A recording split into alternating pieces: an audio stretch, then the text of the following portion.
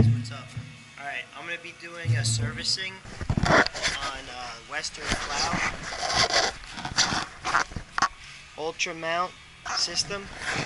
Okay, basically what I'm going to do is you pull out this plug right here and you let it drip, it'll all drain out. Basically what I did was I made this tracking right here so that it goes down and makes it a little easier. So, and then basically what you're going to do is you're going to pull out this filler plug here. That's also your level indicator there. You're going to pull out your vent, which is this. Stick it on the side.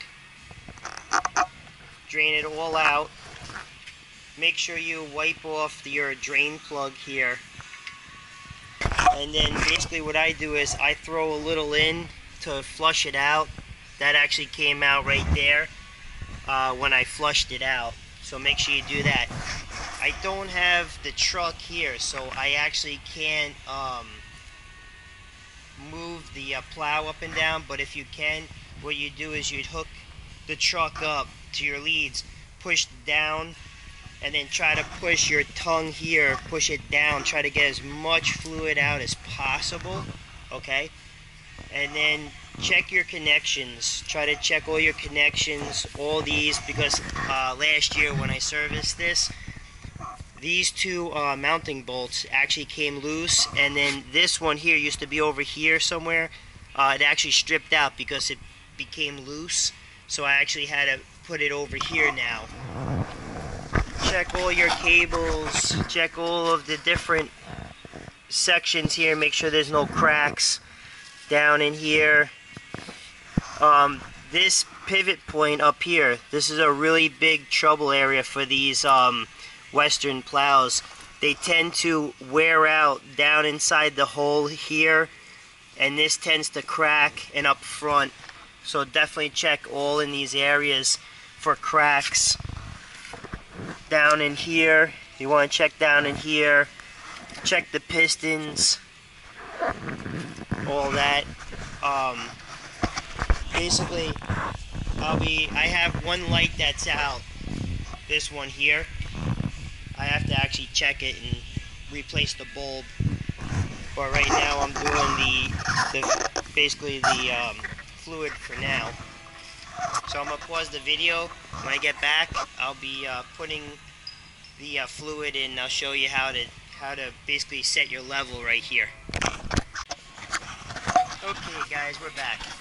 Now, basically, I put the plug back up in here, okay? And what I did when I was filling it, I actually left off this breather cap. Keep it off, because when you stick your funnel in here, you can pour it in easier. I used 2 quarts. Basically, you don't have to buy the 1 gallon, but you could buy 2 quarts, maybe 3 quarts, just in case you have one as a spare. This is your level right here. Just basically to the top thread, right there. And then you should be fine. Like I said before, what you should do is have this connected to a truck, but I don't have the truck available. Push the tongue down, and then you can try to work with it connected to the truck. If you could work the plow back and forth, get as much fluid out as possible, but I don't have that option. What you would do is, if you do that, what you're going to do is you're going to fill this up to the top, put your plug back in, connect all your electric back up, lift the plow up, put it side to side, put it down with the tongue all the way down. You're going to fill this, basically check it, it should be low. You're going to actually fill it back up to the top, do it one more time, and then check your level. And then once you're good, that should be it. And then you're going to put your plug back on. So that's about it for the oil, the changing of the oil. There is an oil filter inside this tank. I'll probably be doing that probably mid-winter, checking this. If we had a winter like last year, you're going to want to check this filter probably twice during the winter time, if possible. If it's an older plow, if it's brand new, you don't even need to check it.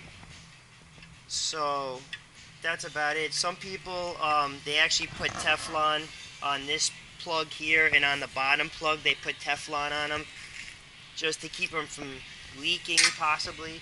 I don't. I find that it's fine. So that's about it as far as the oil change goes. So I'm going to pause the video. I'll start taking this apart. I'll show you how to test this light to see if it's the light or if it's the wire. Since I don't have the truck, I'm going to have to do it a certain way. I'm going to actually be checking the bulb and not the wire. So I'm going to pause the video. I'll take this apart. I'll show you how to test the light. Alright guys, we're back. Basically what I did here, I took the 4 corner screws out. You got 4 right here. You're basically going to take this out here. Down in here you have your plug that's connected to your light. You're going to be looking for your ground, which is indicated by this black wire with the white tracer. Okay. On your prongs in the back, just to double check that it is the bulb and not the wire, you're going to get your DVR here, your digital voltmeter here, and put it on basically your connectivity side here, and then basically when they touch together they buzz. So what you're going to do is you're going to hit each one to see. This one works, so that's not the low beam, and then this one's not the high beam. So the problem with this not coming on is not actually the bulb, it's actually the wiring. So there's something either wrong with the plug, which is either corroded. This one's the hot, your main for your motor, and then down here is for your lights and also your joystick. So there's either something wrong with that plug there, corrosion or something, or it has something to do with the truck side, which could be the relay, a fuse, or something like that.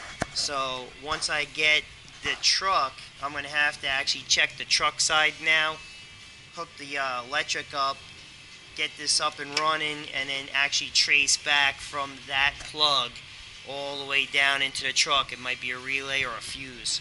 Hopefully it's just a fuse, because that's really easy to change. So that's about it for what I have on the Unimount right now, the Western Unimount.